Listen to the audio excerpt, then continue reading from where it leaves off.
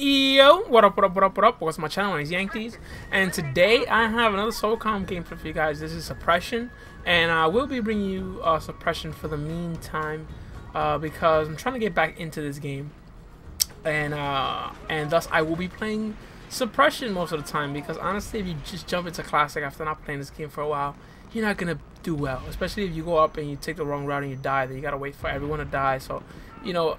The respawn gives you an opportunity to die and respawn, and keep trying until you get your skill set back as far as defense, running around, diving, getting cover, navigating the map the proper way.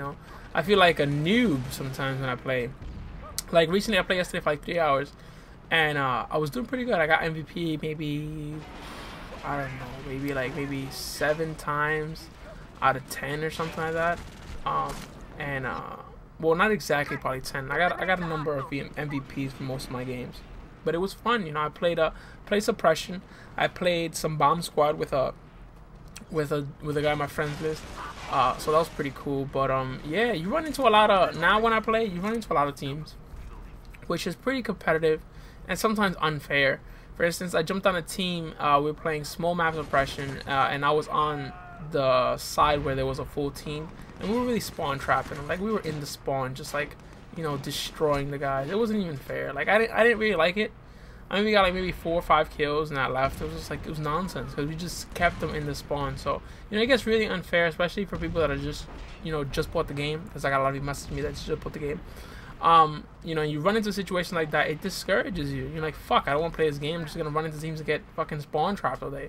So it really sucks, but not every game is like that, that's why I say, if you're just starting off, stick to, Suppression, big map Suppression, because, there's a lot of people, and if you go negative, they won't really blame it on you. You usually don't get voted out, because you need 9, votes to really kick you out of a big map Suppression. Unless you're playing with a team that has fucking 9 members in the game, then you're really not going to get voted out like that all the time. So we had guys going like, we had one guy go 0-14, another guy go 1-20. So, it happens. But what can you do? You could just play your game and enjoy it.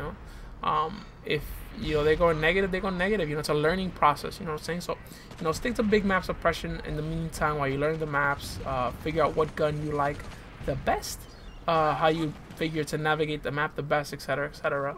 And don't get discouraged by the fact that you might be playing teams and they might be better than you. And also, don't get discouraged by the tubes.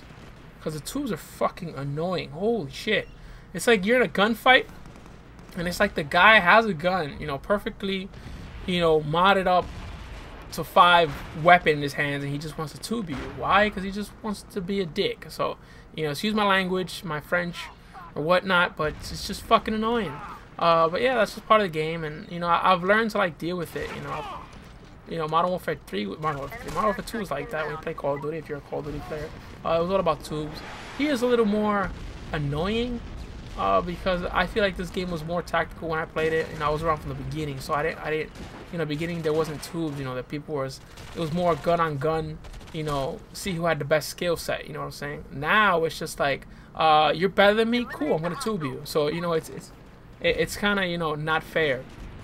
So, if you are a tuber, you're an asshole. If you're learning the game, just let it go. And right now I'm using C4. I don't know if this is post-patch gameplay. I said I was gonna bring you guys C4 gameplay, but I played yesterday and there were people using C4 and they were getting kills with it. So the only thing is that the throwing distance is less, and I believe the blast distance is the blast radius is less. So you're not gonna get the ridiculous quads and triples you used to get before. And right here I'm looking at it, it might be pre-patch, but I'm not sure exactly. It was a fun gameplay, so I said, you know what, let me put it up. C4 is pretty freaking funny though. I remember when I used to use it all the time before the patch, and I used to get quads and triples, especially if you get in the spawn and they start spawning in front of you and you just drop the C4, give it like 5 seconds and just blow them all up. It's epic. But it really was unfair because it was like, if you was in a gunfight and you would take cover, you just throw a C4 and just get them. So, I'm glad they patched that, but, I hope they patched, the grenade launchers, because it's really annoying. I mean, this game is, past its you know, past this time, you could say. But you know, if a nice small little patch for the grenade launchers would help out a whole lot, because they are really annoying. And right here, I go on a rampage. Holy shit, dude! There's one more guy. Run, jump, run, dude! If I kill this guy, I'm the fucking man, dude. Okay, I'm about to say, she's out crazy. What else I want to bring you guys? I want to bring you guys, like, I was thinking about like ideas for videos. I don't have the co-op DLC, and god damn it, I'm gonna go out and buy the freaking thing because I'm just gonna end up getting it because I really want it. So I'm gonna end up doing that, and I'm trying to bring you guys some light machine gameplay. I think I switched the light machine gun here and get a few kills, but nothing too ridiculous. But I'm gonna try to bring you guys a full light machine gun gameplay. I don't think I brought you guys, I think I might have brought you guys one light machine gun gameplay, but the light machine gun, especially the one that I'm using now, is pretty freaking strong. Like, I was using it yesterday, and with one clip I got this challenge called Lucky Magazine, which I got like 4 or 5 kills with one magazine. So you know, that's pretty badass. I got it up to like mod 3. I didn't mod all my weapons. I know people that, you know, since the game came out, they had all their guns modded. I mean, I played a lot, but you know, I was more competitive, so I stuck to the guns that I liked. You know, people were just, you know, ranking up all their guns no matter if they were good or not with it. So, you know, here I just went on a freaking rampage with a knife. If you guys go back, I knifed like fucking 4 guys, and I drop shot at that kid. That wasn't even fair, but you know, that's how you do it. You know, if you're in the spawn, and they're not looking at you, don't bust your gun unless you got a silencer. But the thing is that with a silencer, the indicator still pops up in the enemy screen. So you know, don't really shoot up your silencer weapon if you're in the spawn. You know, if you can do like what I did and just knife your balls off, just knife them up. You get the challenge for backstab, you get extra 5 points, I think. So that's pretty cool. So if you can knife.